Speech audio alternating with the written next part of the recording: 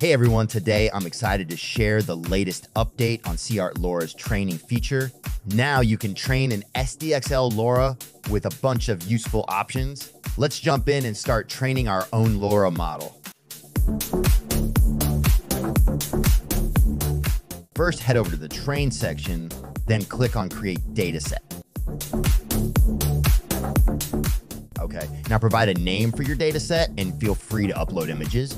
You can upload up to 100 images. I'll be using Olivia's photos for this dataset as I plan to create a LoRa model based on her.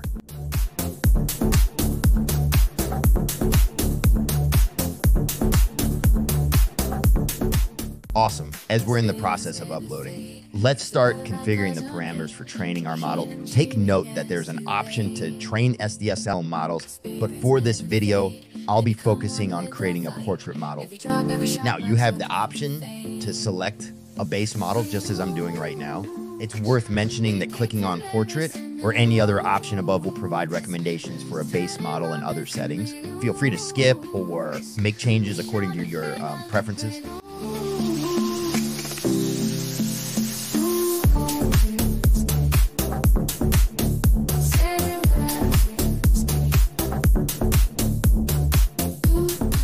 After completing the upload, you have the option to use the crop mode feature to crop images if desired. If you'd like to crop, choose any mode and set your preferred crop size.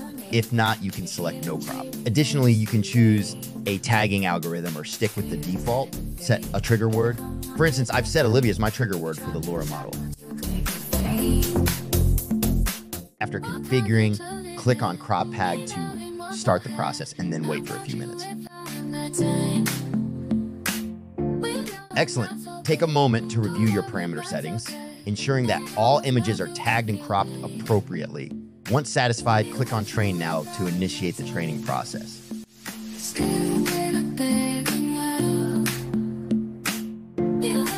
The train process may take a few minutes to complete, so feel free to check back later. Great. Now that the training process is completed with the requested 10 epochs, you can see the results. You can also download the models. To publish, simply select the model you wish to publish and click the Publish button. In this section, click the plus button. Here, you can provide a name for your LoRa. For mine, I'll name it Olivia. Next, set tags. Upload a cover photo and click the Next button.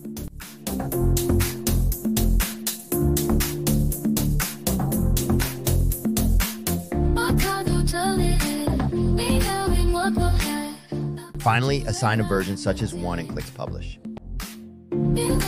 Great. Now that we've successfully published our first LoRa, let's try generating some images using it. Start by clicking on Generate here.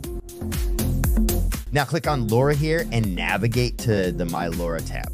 Select the newly created LoRa. After selecting your LoRa, type in your prompt and hit Enter. Feel free to experiment by changing the base model and exploring other options based on your preferences.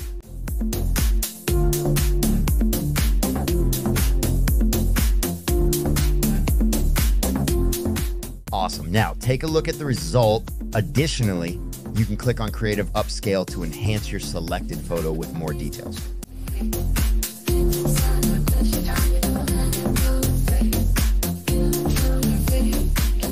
I hope you found something new and interesting in today's video. Don't forget to show your support by liking and subscribing to my channel. See you next time.